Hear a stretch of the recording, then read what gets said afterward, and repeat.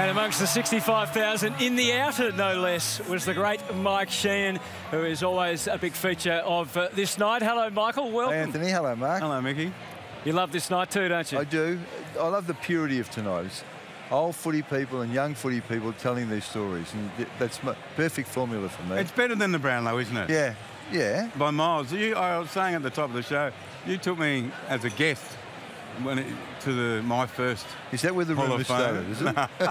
And I loved it. I just absolutely loved it. But it was new to you. Yeah, it was. It was just terrific. More on the Hall of Fame in a moment, Mike. One thing I've always loved about you is you do love and respect the past, but you also do the same for the now. And if something grabs you in the emotion of footy or what you see out on the field, you acknowledge that, and you love what you saw on the weekend. Yeah, I've got to own up to not watching a lot of the first half because there was a life members function at the MCG, but we watched the second half, and I can't remember a more passionate crowd, a louder crowd, more emotional crowd than the Collingwood people were. 69,000 people. 66,000. 66. Probably 60,000 Collingwood people.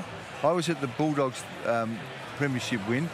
That's almost my favourite day as a reporter, watching the Bulldogs win. But that was just joy and a release of the tension over so many years. This was powerful. I just thought I was at a European soccer game. So, but more than you've seen before. The most profound in terms of emotion, yeah, and passion, yeah. So in your time of covering footy, what do you see in Collingwood that is making you think that they are a standout? They haven't won a flag yet. They haven't done anything yet. But everything else that they're doing around as they build up to their tilt. Well, I hadn't seen them live until the Melbourne game on the King's birthday. Cracking game. And I remember 20 minutes into the first quarter, I was sitting next to Peter Murphy, who used to be on the board at Collingwood. I said, Peter, I didn't think you were this good. I mean, they're clean, they're quick, they're cohesive, they love to be involved, as the Fly said on the weekend. They all want to be part of it, and they are an exceptionally good team. They play football better than any Collingwood side I've seen. How good could N. Dacos be, do you think? Oh, could be. Oh, already how good is he? Well, I asked a couple of football people yesterday, if he were coming out of contract at the end of this year, what would you pay him? One started at 700. No, more. Miles more. And someone who looked a lot like Gubby Allen said, you've got to give him $1 million. Yeah, I didn't think that. So he could well be on $1 million in a year or two. Amazing, isn't it? Yeah. In his second season. But I can't believe he's been able to sustain it.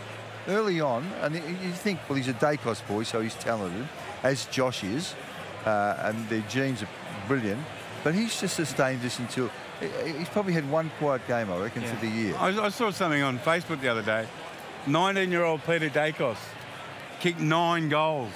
Yeah. 19, Dad was, when he kicked 9 goals. Well, I don't think anyone's underplayed that. I think we all acknowledge the genius of Peter Dacos, but Nick is so... Well, he's different, isn't he? He's just so accomplished, so cool, and his skills with his hands and feet are brilliant. Now, Mike, a lot to get through before the first inductee, but just, I mean, so many... I checked today, you're not in there yet, but a man who you know well is going in tonight that's been named already, which is the great Bruce McAvaney. Yes, Macca's in. I don't know, I can't work out why they named him in advance, but they did.